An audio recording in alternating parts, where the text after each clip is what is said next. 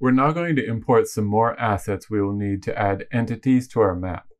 We will need a prefab for each nation so that we can instantiate new citizen entities on our map. And we will also need the animation assets for each nation so that we can begin moving them around the map. We will quickly go over the process for creating one of the prefabs and the animations, and then we will import them from the repo to save time. Let's begin by making a prefab for one of the citizens from the guys. We'll go into the idle animations and choose one of them to represent the prefab in our scene.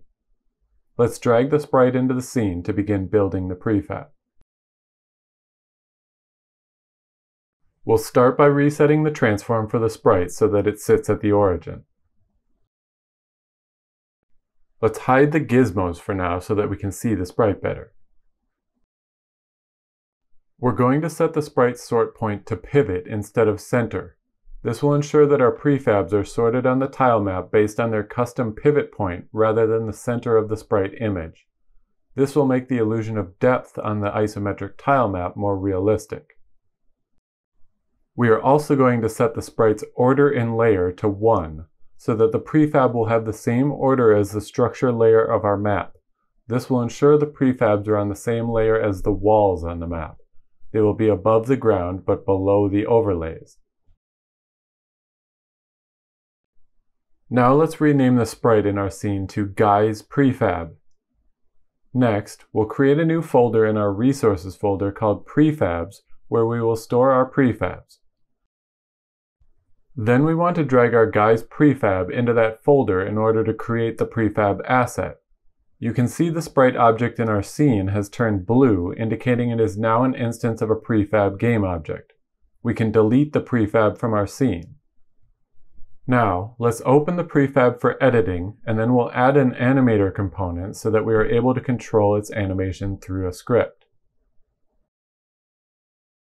The Animator component requires an animation controller component to manage its animations.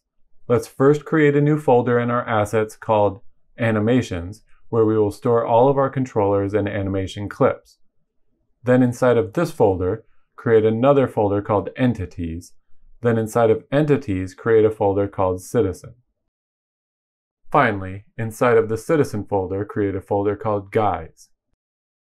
It's not that important you get this structure right because in a moment we're going to import all of these assets from the repo.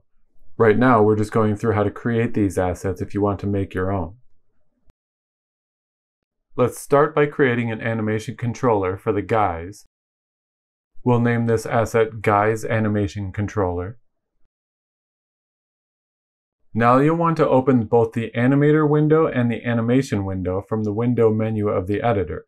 You can dock them in the same panel as the scene. Now we can assign this animation controller to the Animator component on our Guys prefab. Next, we can create our first animation clip by clicking the Create button on the animation window.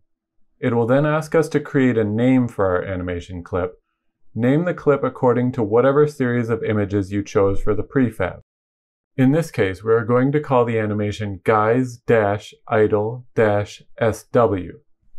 The SW stands for Southwest, and it represents the direction this animation faces on the map.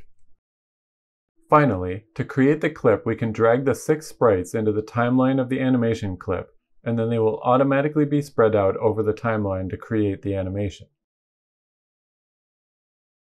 We will then drag the animation clip into the Guys Animation folder where it belongs next to its animation controller.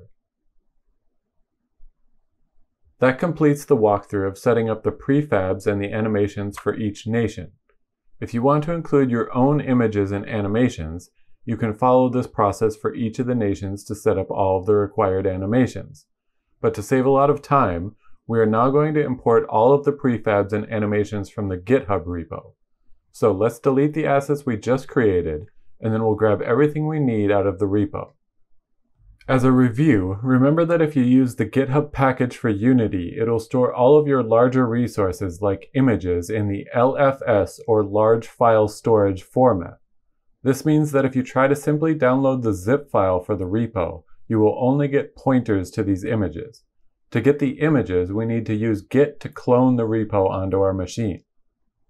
So let's grab the URL and then open a terminal to clone the repo.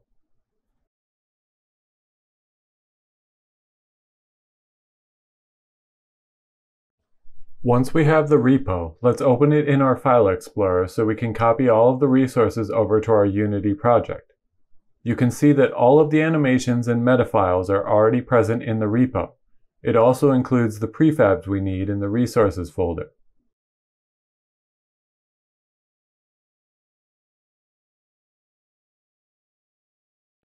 Let's go back to our project and open the Prefabs folder by choosing to show it in our File Explorer.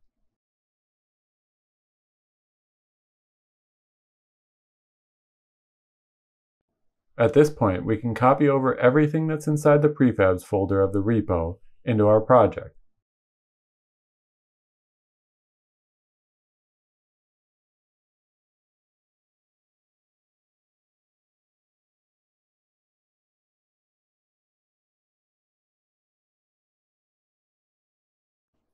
Now we can see we have all three prefabs available in our project, and they have all of the settings we need. They are currently missing the animation controllers, but we'll grab those next. Locate the Citizen folder within the Animations folder in the repo, and then open the same folder in your project.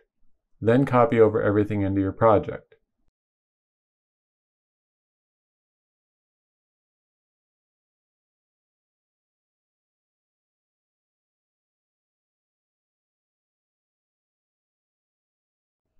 Now we have all of the animation assets, and thanks to the meta files on the prefabs, we even have the animation controllers assigned correctly.